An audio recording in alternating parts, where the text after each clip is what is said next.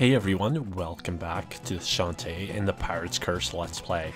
So, in the last parts, we managed to get the map of the Forbidden Islands, and using that we can go back to Risky Boots and see what she has to say this time. Well, what took you so long? I found this at the library, a map of the Forbidden Islands, just like you said. I guess the little good for nothing is good for something after all. So, will you let me help? Only if you agree to do exactly what I say when I say it. The Pirate Master is my foe to contend with, not yours. And when this is over, we go our separate ways. I can't believe I'm saying this, but it's a deal. Let's beat that guy together to save Sequinland. Hold on. How do I know you won't pull a fast one? Would I lie to you? Would I lie to you? Say hello to the steam-powered Oceanic Tinker Tub Mark II. Mark II? What happened to the first one? You happened to it. Get on board before I change my mind. And there we go. We are now in the overworlds. So we can actually go to the first new area, which is Saliva Island. We can also see how many heart squids and cacklebats are available. So there is 2. We will be able to get both, but not all the heart squids. Again, metroidvania style game, which implies backtracking, and a lot of it.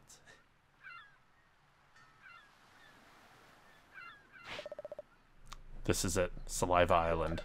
Unless we can find another map, this is the end of the line. I'm ready for anything.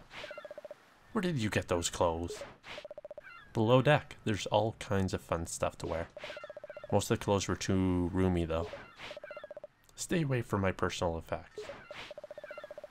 Gosh, I've never been so far from the mainland. It's pretty here. Don't be deceived. The Pirate Master draws power from this place. There's a den of evil hidden somewhere on this island. You're going to find it. What about you? You're not coming? Not this time. But I'm sure if we work together... I said no and I meant it. I have my reasons. Oh, I see. You're scared. How dare you? I will gut you like a mackerel. Sheesh. Learn to take a joke. And get out of that silly outfit. Aw, you're no fun. I'm ready. Okay, so now we get to start. So this area is actually really annoying. Because of this frog enemy that jumps around. I don't know why I always get hit by it. Luckily we can pick up bubble shields, which are used to reflect projectiles, which is the whole problem about these stupid frogs. They bounce around and they shoot a bubble with the skeleton fish. I don't know. And, well, you guys aren't too hard. No, we won't be able to get this hard squid till quite a while, so... We'll be able to get in this episode, but not till like the very end. Assuming I can even get that far. I gotta say, I do like the song of Saria. You can actually go through here, I think. Or you can go through some area as a little shortcut, but... It puts you in an area with a lot of enemies, so it's really hard to not get hit, so... Oh, I thought I actually killed that enemy. Yeah, they tend to disappear. So yeah, this episode is going to be pretty interesting. There's a conversation I'm not really looking forward to reading out, so... am I going the right way? No. Well, I am, but I want to show one thing first. So if we head down, trying not to get hit, because, you know, that's a thing. We're gonna find another little passage we can go through. And I don't know if I showed it last time, but we actually do have access to a map to see where we've been, so that's pretty helpful. I've never figured out what any of the things mean though. And there's that contraption again. I wonder how it works. Well, we'll find out. So if we head to the right here, we're gonna talk to this old gentleman. Many years ago, I came to this island with my beloved bride-to-be. Our only wish was to be joined in holy matrimony. But a horrible monster, a servant of the Pirate Master, found us. His gaze turned my beloved to stone. I can never leave her side. Here, take this ring so that I can finally forget my sorrows.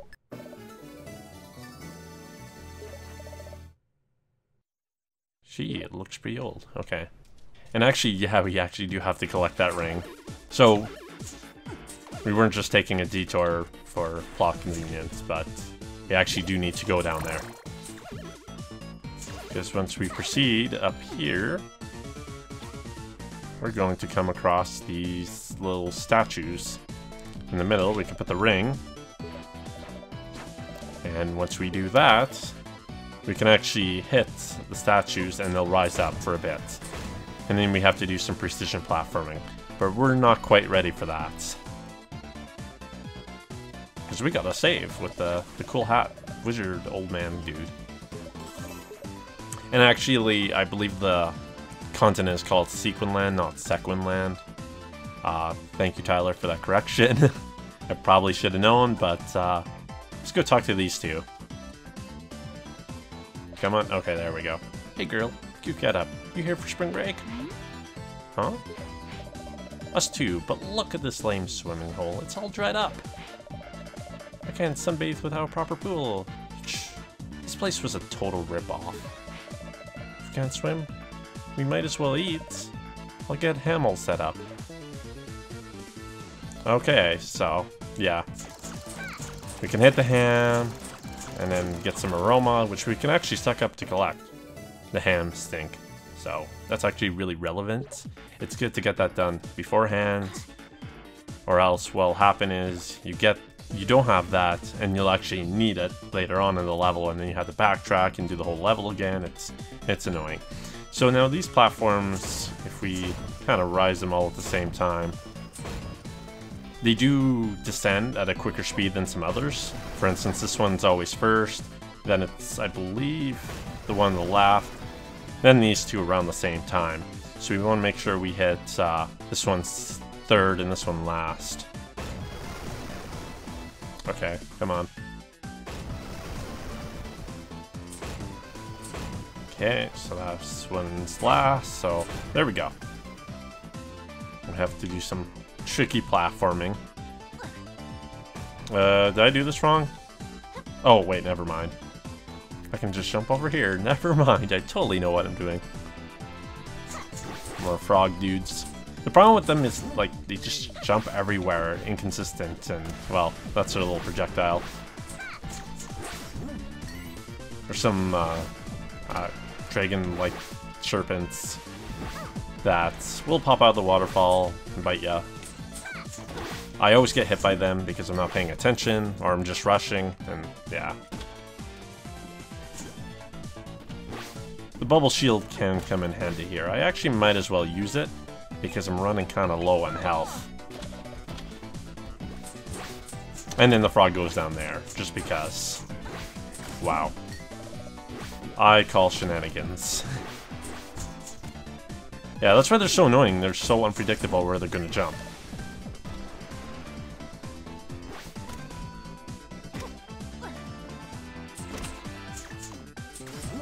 But our bubble shield will be able to... Oh, it just bounces off. I thought it actually reflects attacks, but that would be asking for a little bit too much. And something before you really get too invested in this level, it might be recommended, if you're going for all achievements, to pick up a few extra spike balls. Because if you want to get an achievement, you will need a few of them. So there's two different ways to go, but it's really up is only the correct way. We'll be coming back here much later on. Or actually, I don't even know if we'll be going down there in particular, but maybe, I don't know. Oh yeah, and snakes fall from everywhere. There's like an infinite supply of them. It's great. So, we see this dude. But before we do that, let's head down. Do I want to heal right now? No. There's a cacklebat over here. Take care of him and hopefully not die. There we go. Dirt. The two are actually right beside each other, so not too hard to find. Later on, there's going to be quite a few in a lot of the different areas. So now if we go up to the sign, it's a Giga Lamox. Wow, this thing's enormous. What's the sign say? Caution, Giga Lamox may become aroused by travelers smelling of ham. So we're going to release the ham stink.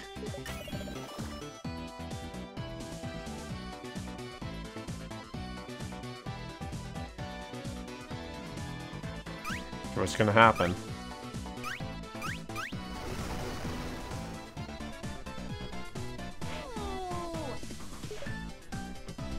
And yeah, that's what happens. Now, when falling down here, there's a little secret. Oh, not quite yet, actually. There is a secret on the left here. Our second Kakelban, and there we go, that's all of them. Now watch me die here. Oh shoot, whoop. That was worrisome. And there we go, we got all the dark magic.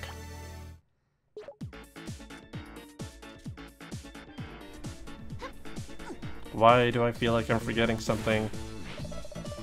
Hey girl, you got the water turned on. Let's all hit the pool. You said it, girlfriend.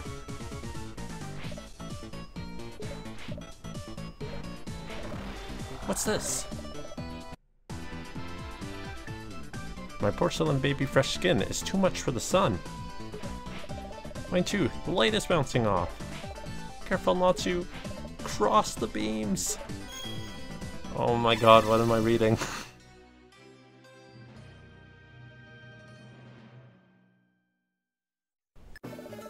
And we got the petrify spell, so yeah, I'm really not too sure what's happened, but whatever. You did it! The pool is full again, and it smells like bath salt. The water is really warm and kind of viscous. Yeah, I'm pretty sure that's how I say it, I don't know.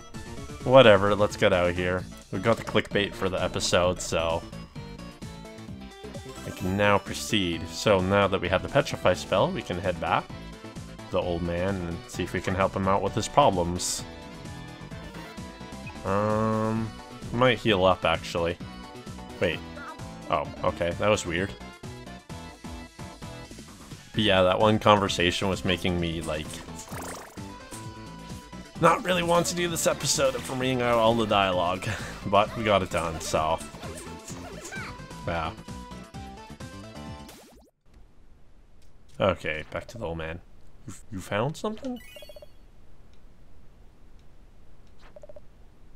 God, could it be? You found it, the spell that turned my beloved to stone. At long last, I can finally reverse its effects. Hush, my beloved, while it speak the sacred words. Ahem. Petrify.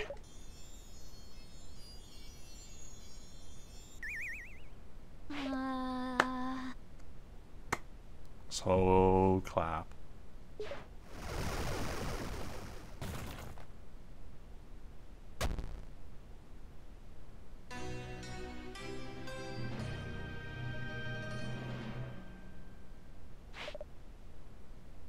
Whoopsies. I actually, it's kind of sad, to be honest, that happens. Like, oh, I finally found a cure. Oh, rip. And then they're both, like, destroyed, too. That's, like, pretty savage.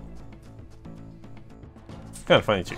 So, in each of these like, little islands, there's pretty much a few things we have to do to open up the Den of Evil, which is pretty much the dungeon. First one's not too long. We'll be able to get it done this part. And then there'll be a boss at the end. Snakes can be a good way of, you know, getting some health and all that, but doesn't help when you're getting hit by them. But they do become quite a bit of a pain in the ass. Because sometimes they fall from the sky and it's like, oh, there's a lot of snakes in here now. Anyways. I don't know if I mentioned earlier, but the heart pieces only recover a fraction of her health. Only 1/4. So, there's the big ones that restore a full heart, but that's like very uncommon. And there's locked doors.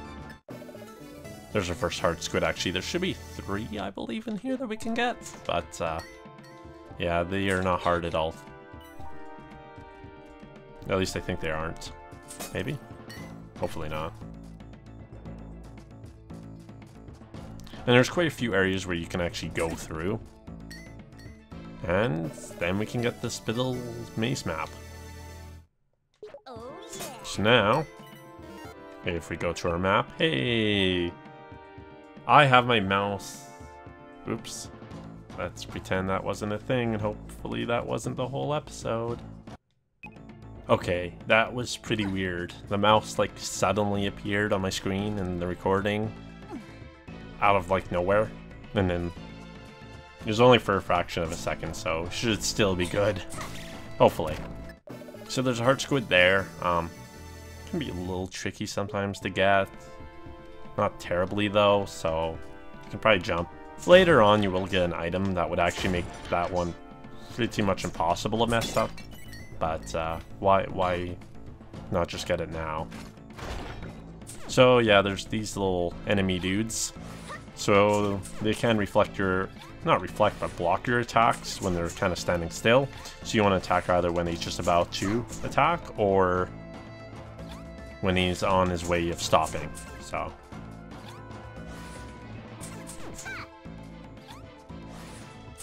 And there we go, it's not too hard. And with that, we get a key. Da-na-na-na.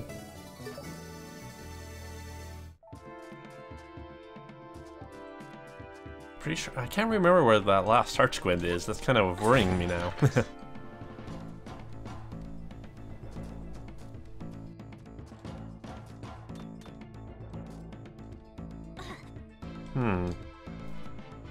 And you just have to walk into the door to use the key. It actually doesn't give you an option. Oh, here's the last one. So you might be wondering how to get it. Well, not terribly too hard, actually. Just go to the other side.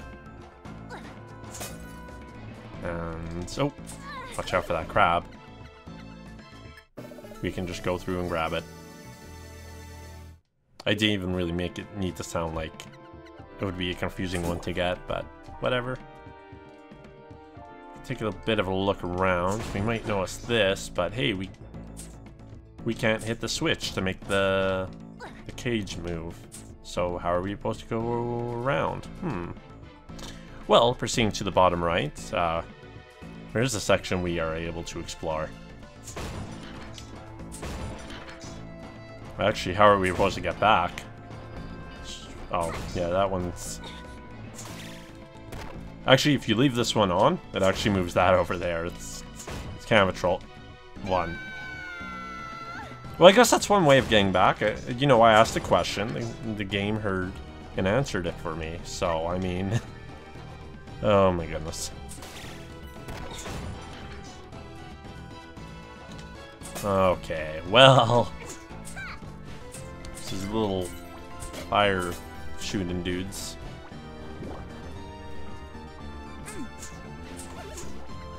How much forgot he was in there. Would have took some damage. Wow, I have 4 heart squids and I forgot to go to the squid smith to upgrade my health. Good job, me. Okay. No wonder why I was running out of health so much. The episode was running kind of long, so I'm like, oh, well. Anyways, so we got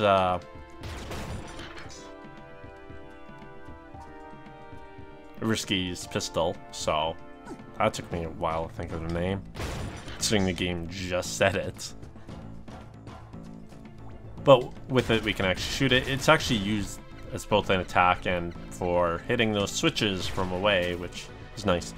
We can actually upgrade the pistol once we go back to the shop. It only does like 1 damage, so it's not too helpful. But hey, now we're able to get back.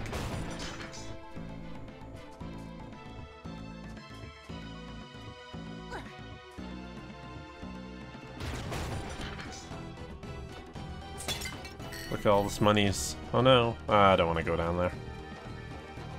Actually, that reminds me that sometimes, in some conditions, those vases and jars can actually respawn, and you can use that to kind of get a lot of money. There's one world in particular that you go through this one door and it respawns them all, and you can actually pretty much get infinite money there.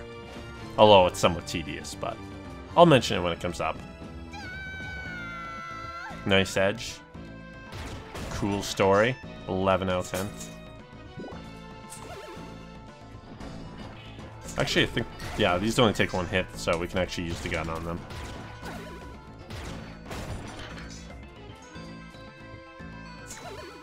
Oh, didn't even see him there. I'm gonna blame my microphone being in the way. That's total scapegoat.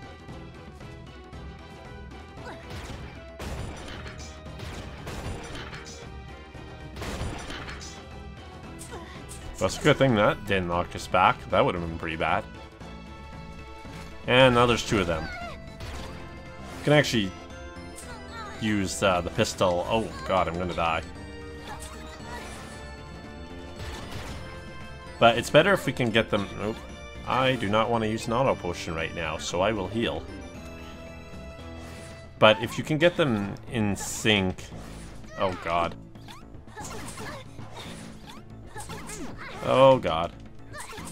Okay, they're in sync now. Okay. Never mind, I'm gonna die.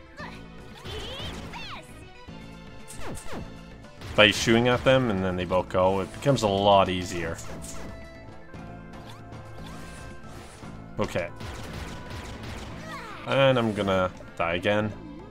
This is why having 3 health is a lot better. Oh god, what have I done?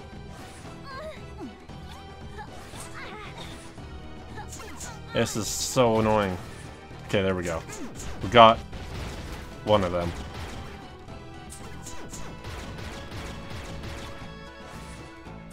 There we go. Jeez. Well, that wasted all their health. Items. So yeah. Go with the Squidsmith before you do this, if you're following along. It's actually kind of relevant. No. Okay, there we go. Let's save, because apparently, like... I don't apparently know what I'm doing.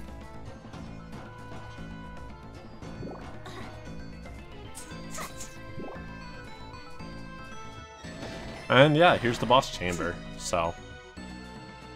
Yeah.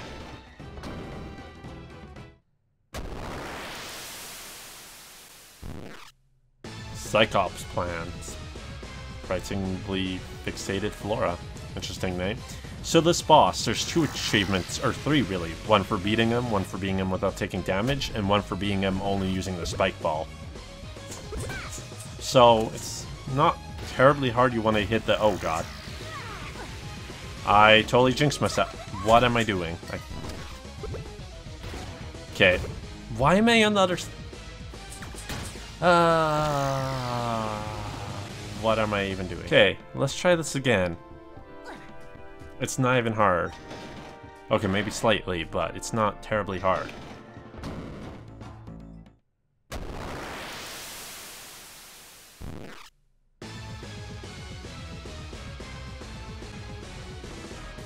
So there's going to be some eyes that we can hit, and then we can just shoot him from where we stand. We can also jump and hit him, but it's really easy to take damage that way. After hitting him twice, I believe, the eyes will hit, when they get hit, they'll actually raise the flower in the opposite side. That's why I was getting so confused, since I was used to that happening. And for the spike ball, you can kind of just jump at the spike. Now he's going to bounce around, but you can actually just stay in the corner and just fire. I learned a lot of this from, actually, I can't remember which guide in particular had it. Maybe I can link it in the description on this video. Because the way I'm doing the boss, I didn't come up with it myself. He should be fine in the corner, and when you're behind him when he shoots his laser, you can just kill him. So yeah, that's how you do it without taking damage.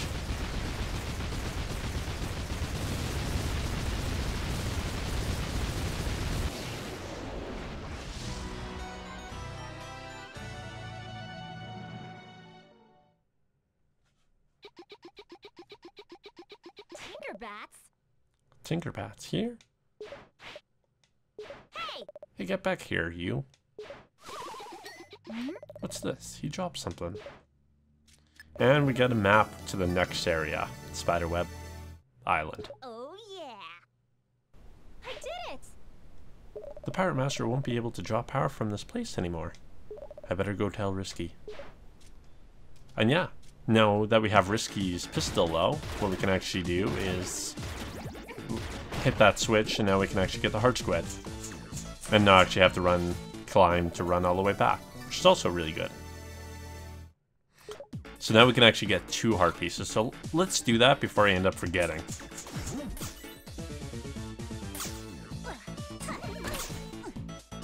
And before I like die again to the frogs.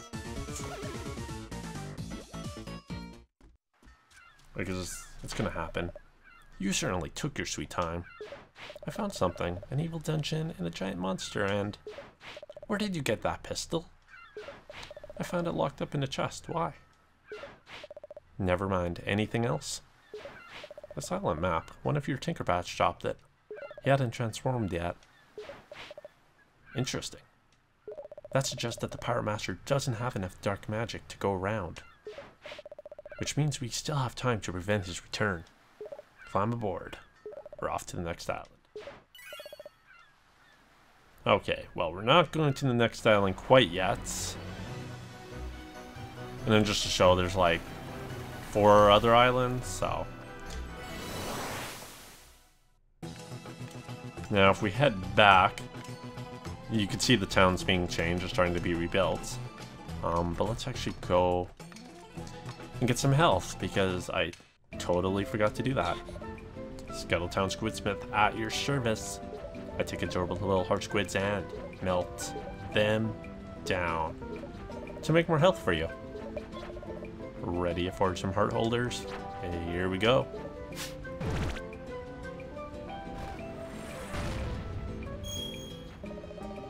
There, your max shards have increased by 1. And we can even do it again, I think.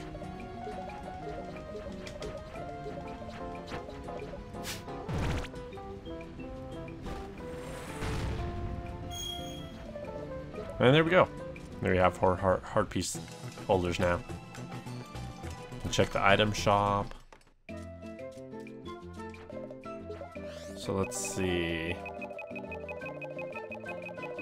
So we can do a pistol tune-up, but we'll get Slicker Cream first because the pistol's nice, but I think upgrading attacking a bit faster with our main, method of attack is probably the better call.